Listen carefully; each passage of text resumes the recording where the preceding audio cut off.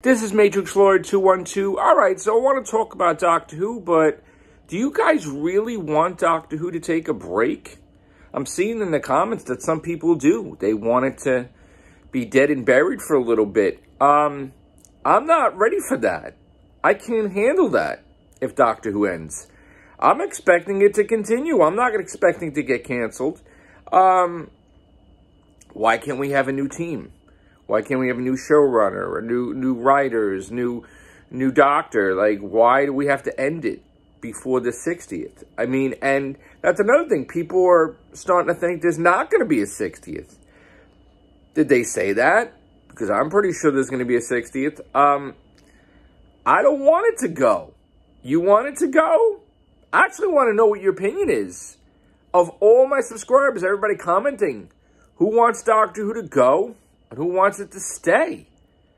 Leave your comments down below because I'm perplexed. I could not fathom Doctor Who being canceled again. I can't fathom it taking a break. I can't fathom Doctor Who not being on for years.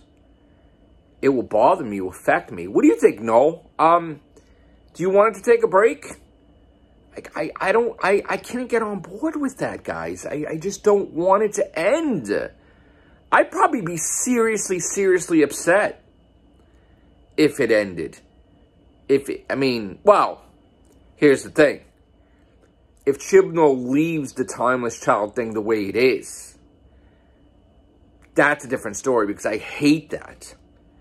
But if he fixes it and then it ends...